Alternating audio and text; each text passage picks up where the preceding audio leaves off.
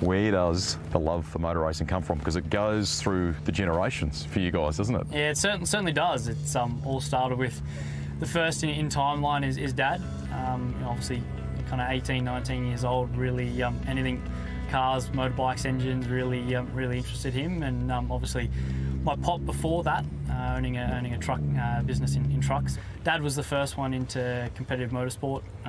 Purchased a sprint car in his early teens and went from there. The common denominator here is the number 14. What is so significant about that? We've always raced it on the number 14, and yeah, I don't know, Dad was the first one to race with it. I think it was the lowest number available at the time, and yeah, it's just something that's stuck. You've gone the speedway direction though, haven't you? I've loved it ever since I was a little kid racing go-karts. All I've ever wanted to do, so it's a dream come true really, so to be here at Bathurst. But when you are here at Bathurst, you're working on your brother's car, yeah, aren't you? Well, what do you do? I like to get involved doing the fuel and tyres and help keeping it clean during the weekend and try and make it go as fast as it can.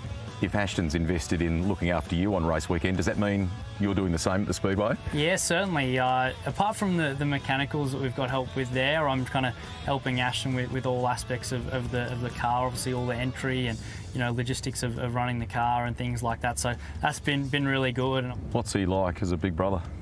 Yeah, he's great. Helps me with. You're not being too kind?